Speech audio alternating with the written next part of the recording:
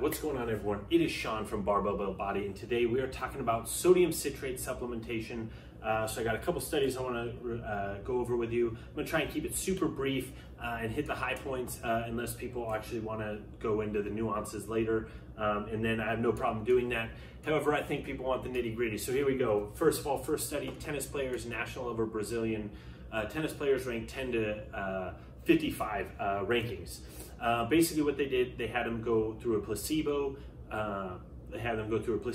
and a sodium citrate trial. The placebo was given NaCl in a liter of water. The sodium citrate was 500 milligrams per kilogram of body weight in a liter of water 2 hours before they ran through repeated sprint testing, a specific tennis performance test.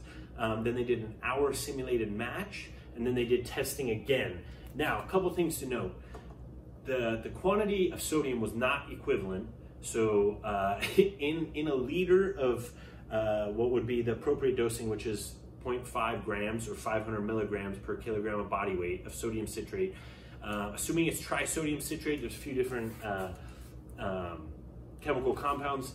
If it's trisodium citrate, which is normally what is used, it's a whopping 9 grams of sodium intake, while the NaCl at their 68.4 average kilogram body mass is 2,700 milligrams. So not close, possibly, and this is where I wish they would have done some urine-specific gravity.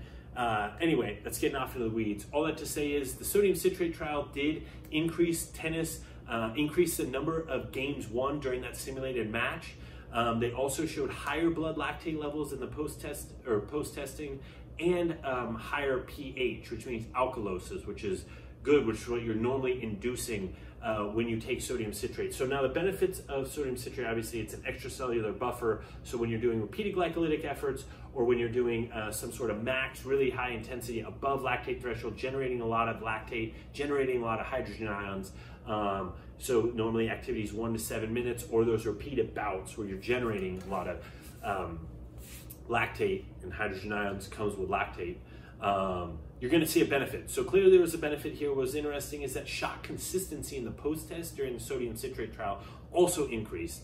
So wondering if there's some sort of, obviously, like there's a fatigue mechanism, a reduction in fatigue, even at an increased lactate level. So it seems to be keeping that pH higher, above 7, alkalosis is ideal. Now, once again, the side effects now. There's another study, and I'm going to post these below, where they gave sodium citrate, same dosage, to collegiate runners, and you dose it 2 hours before. In that first hour, all 17 of the participants said they had the urge to defecate or diarrhea.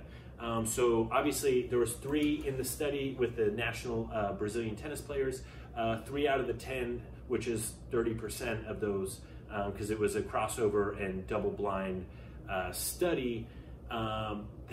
30% isn't great, and they had upset stomach, minor distress, like minor as far as burping, stomach pain, but that also dissipated and went away. So like I said, you've got to be careful with sodium as far as citrate, just like you do with sodium bicarbonate if you're going to use a performance enhancer. However, it does appear to work. That said, you got to make sure you don't get GI distress, and there's probably a hydration benefit, although clearly if you're on a sodium restricted diet or something like that, ingesting that much salt, probably less than ideal. I hope this is helpful. I'll talk to you guys soon.